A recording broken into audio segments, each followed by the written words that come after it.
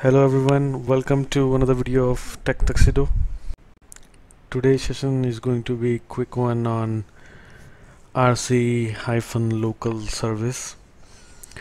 rc-local is used to start up your script during boot. Suppose you have a script that you want to run after booting.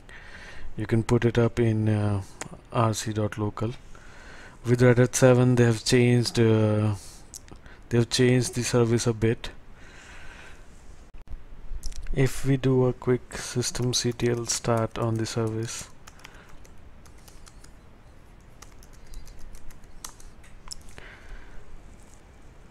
you will notice that it does not come up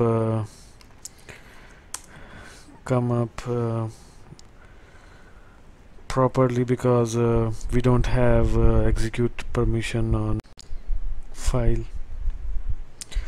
So gotta do a quick chmod executable on the file and then restart the service to make it work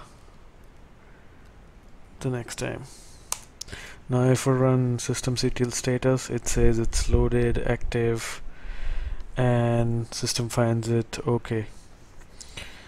So if you are using Red Hat 7, you got to be careful with the permission on the file so that it boots up next time. Also just make sure that the service is running on systemctl. You can also do a systemctl enable on the service to make sure it runs next time. Once this is done properly, you're ready to go.